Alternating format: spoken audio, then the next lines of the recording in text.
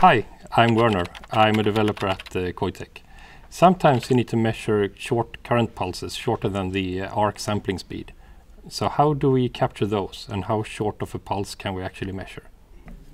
Many IoT devices have a typical cycle where they sleep most of the time in a low power state and then wake up periodically for a short amount of time to do measurement, transmit data, or similar.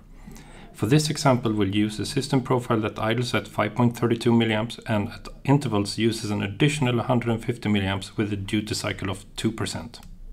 This will result in an average current consumption of 8.32 milliamps in theory. We'll begin with an interval of 1 second with 20 millisecond pulses, and we can see that we're for this pulse measuring 8.56 milliamps, close to the theoretical value. Let's shorten the cycle to 100 milliseconds with 2 millisecond pulses. And we can see that we're reading an 8.62 milliamp average. We still have to use 10 cycles to get the average reading. The pulses are less well defined here. We're getting close to the Otii Arc sampling rate. We'll continue reducing the pulse width.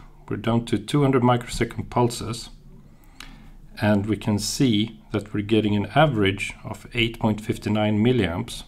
The maximum value is a lot less though, but the total amount of energy has still been captured.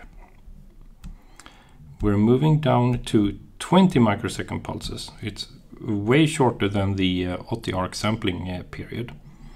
And we can see that we're still reading an 8.66 milliamp average, close to the theoretical value, but the maximum is now a lot smaller. This means that if measuring over a number of pulses, it's still possible to capture the total amount of energy used, even if consumed in very short pulses.